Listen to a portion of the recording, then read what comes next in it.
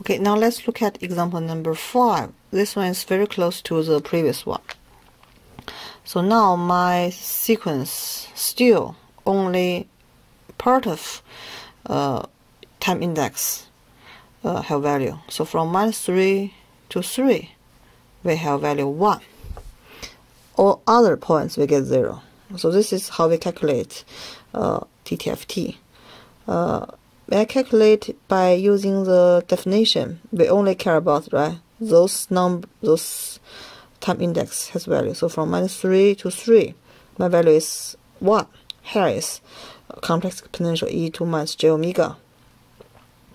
So there's still a geometric sequence, right? So we get the final answer like here, 1 minus e2 minus j omega.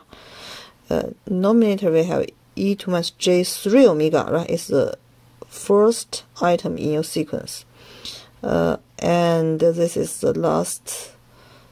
This is the last one plus 1. So e2 minus j4 omega. 4 is 3 plus 1.